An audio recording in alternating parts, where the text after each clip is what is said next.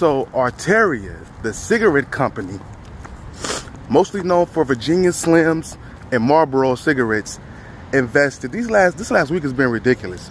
They invested $1.2 billion into a marijuana company that's in Canada, right? And now they just invested $12 billion into e-cigarette company called Juul. But let me tell you something about that 12. It's over 12. It's like $12.1 billion or $12.5 billion they invested into Juul. Well, Juul, the company, they're going to take $2 billion of that and give it as bonuses to their employees. This is about to blow your mind right here.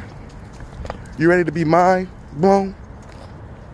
Juul only has 1,500 employees, which means they all just became millionaires. It's gonna be a good Christmas. $1.3 million for each of the 1,500 employees. That just should blow your mind. Imagine you waking up about to go to work, and you get to the office, you clock in, you still like, man, I don't really want to be here, work this shift, whatever.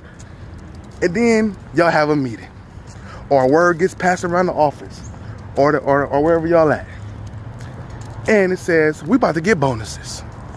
You're like, man, I don't care about no stupid bonus, no little $200 bonus, little $35 bonus for Christmas they gonna give me.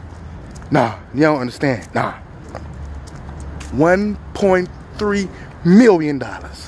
If it was me, I'd buy that. I had the only house on the block paid for, cash money, in my lender's hand.